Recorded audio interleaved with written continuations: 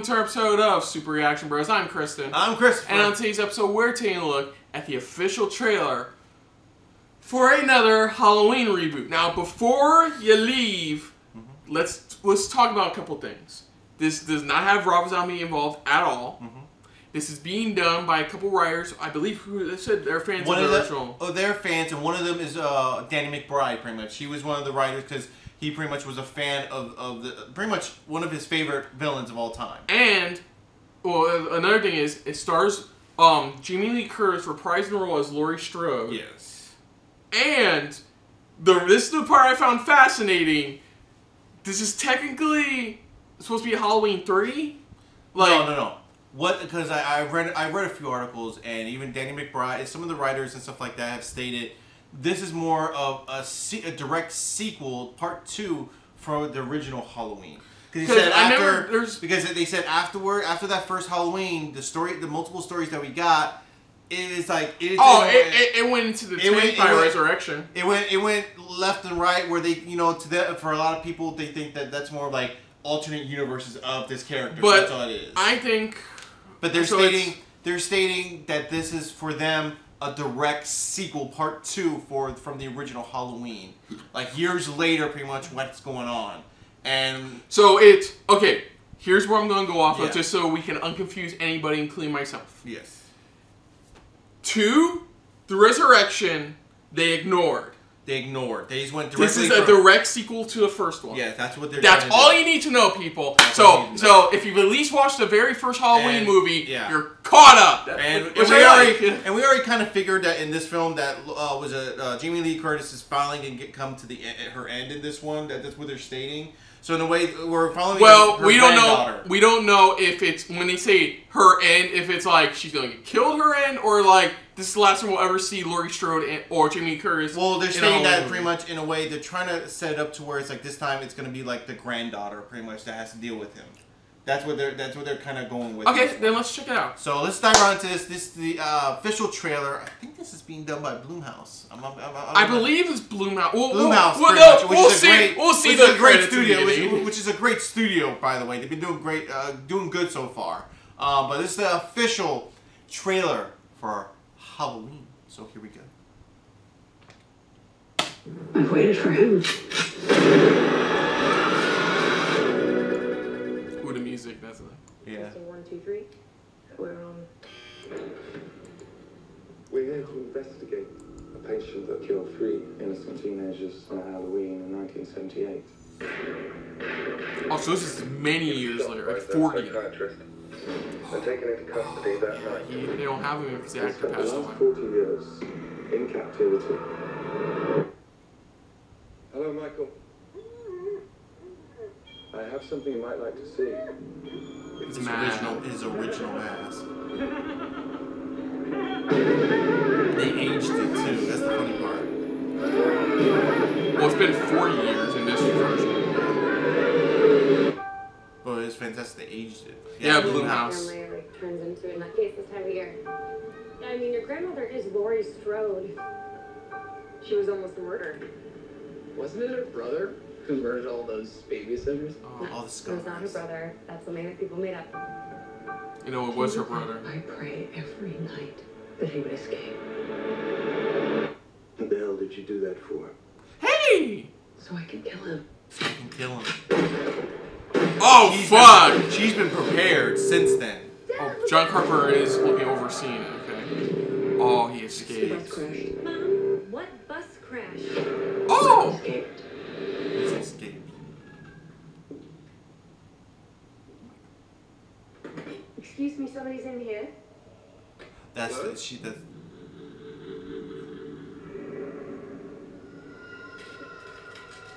Oh, damn! No! Occupano! The mask. Ah! He's waited for this night. He's waited for me. Fuck. I waited for him. I waited for him. He's been prepared.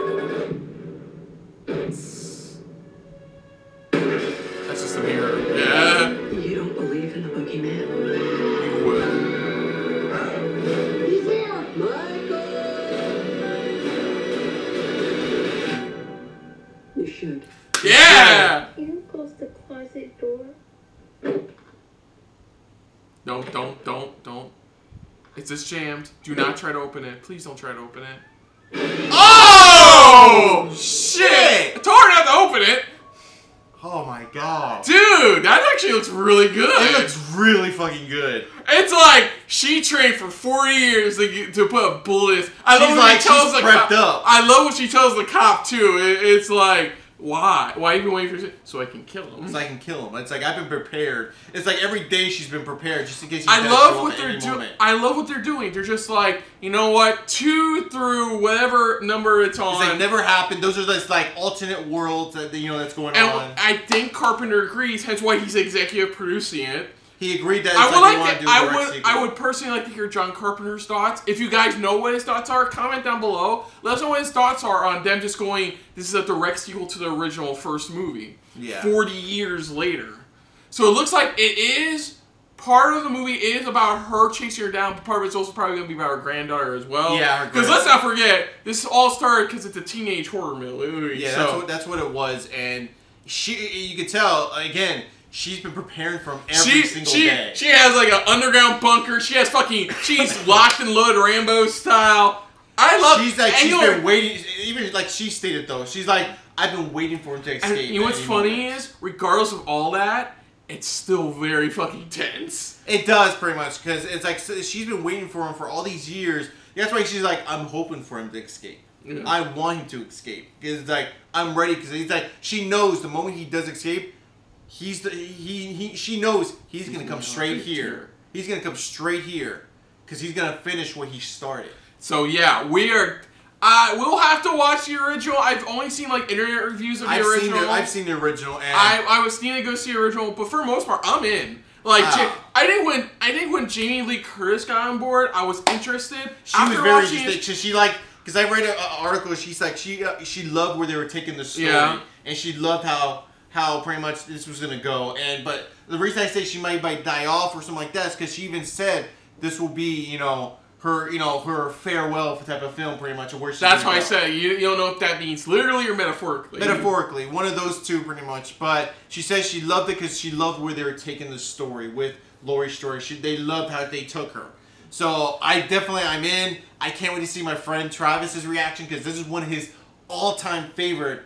Type of villains of all time. It's Michael Myers? Yeah, it's always been him. Dude, the teeth! The teeth! They just dropped it! And like you said too, going, Occupado!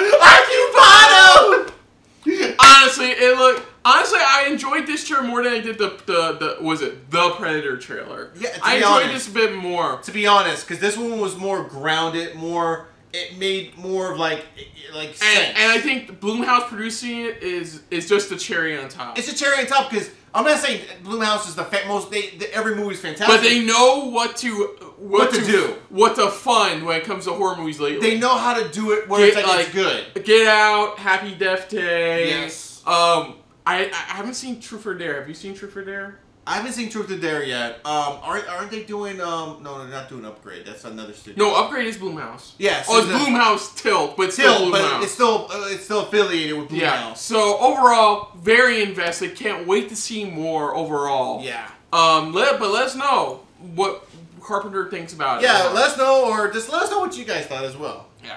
So other than that, if you need a channel, you can hit the like button. If you want to talk some more about stuff like this, comment down below. If you want to share us around, share it around. And if you like us just a little bit more than anybody else when it comes to talking about horror movies, hit the subscribe button down below and hit that bell icon as well. Let us know what you guys thought of this. If you're a huge fan of this franchise, is it something that you won't mind checking out? Is it something that you finally are saying, this is the way he should be done? Is this a return to form for you? Yeah, is this a return from form for you? Let us know your favorite part of this trailer, what you can't wait to see in this trailer. Let us know in the comments below. Put down what you thought of our reaction overall. But most importantly, thank you for watching. It's smart what they do, because having I want to add this little extra. 40 years later, that means they don't, like I said, the actor that played, I forgot what the psychiatrist's name was, he passed. Around, I think, the end of the 6th or 7th movie, 5th or 6th movie, he passed. So having it 4 years later was also a smart idea because you can easily say he passed away. Yeah, you easily say he was already old as it was in the first movie, so him passing away makes sense. Yeah.